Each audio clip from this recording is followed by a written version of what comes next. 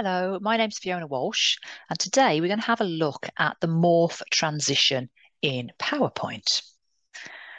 I'm going to share my screen.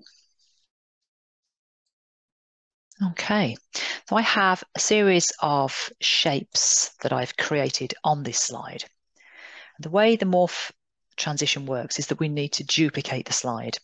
I'm going to click over to the edge here, and Control D will duplicate that slide.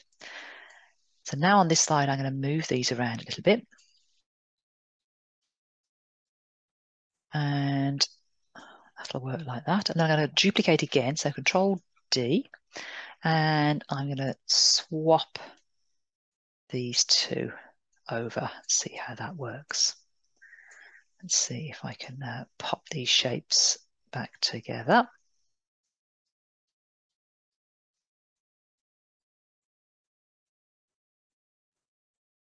There we go. That one's it's not fitting 100% there. Oops. Okay. Just try and nudge that in there. There we go. Perfect. So now I need to click on the Transition tab and make sure that I have the Morph Transition highlighted. I'll do that for the other two slides as well. Okay, when we have the Morph Transition selected, over to the right-hand side here, we have Effect options. And when I click on that, with a few different options here, so we have objects, words, or characters.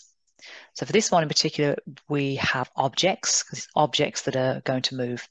If we use words, we can have two different paragraphs, and where we go from one paragraph to another, it will change the text in a text box, and the same with characters. Now, another thing that we can do with Morph is we can maybe make one object bigger, or we can make objects smaller. All sorts of different things. We can change the color, lots of different things we can do. And actually, I think what I might do with this one as well is I might make this a little smaller. So what we'll do is we will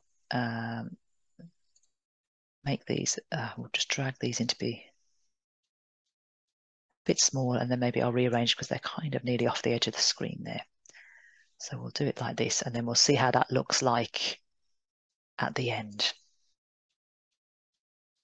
Just nudge that one in there. I'm just going to nudge that down a bit. There we go. Okay, so now I'm going to play. Okay, so this is the first slide. And then when we go to the next slide, you'll see they nicely come apart. And ready for the next slide. They're going to reform, and they're going slightly smaller as well. So that's really the key to Morph. It is duplicating the slide and changing the content on the slide when we use that Morph transition. So I hope you found that useful. If you're watching on LinkedIn, please do connect with me. And if you're watching on YouTube, please subscribe to my channel. Thank you very much. Bye.